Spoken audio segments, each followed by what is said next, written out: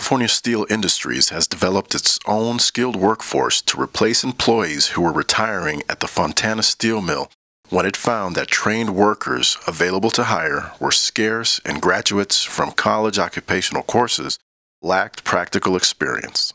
We have several different programs. They're all training programs for crafts, and I'm in charge of the training programs for the craft people. We have electricians, we have machinists, we have mechanics. Over the last decade or two, the companies have been scaling back. They're not training people like they used to do. The old apprenticeship programs are going away. And we're finding it very difficult to find good qualified people that can keep our mills running. A portion of the training process was attending Valley College, taking different courses that correlate with what we do out here, such as the hydraulics portion, which is most difficult for me.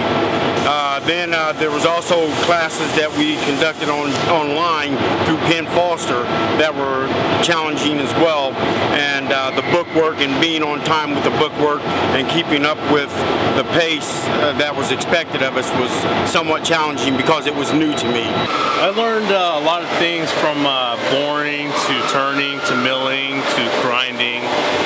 I pretty much started from the bottom, came up.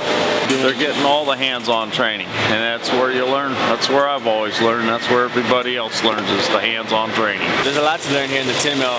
We have a variety of, we go from motors to drives.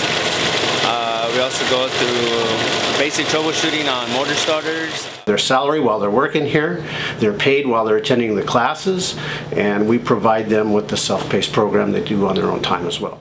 For the Press Enterprise and PE.com, this is Angel Ortiz.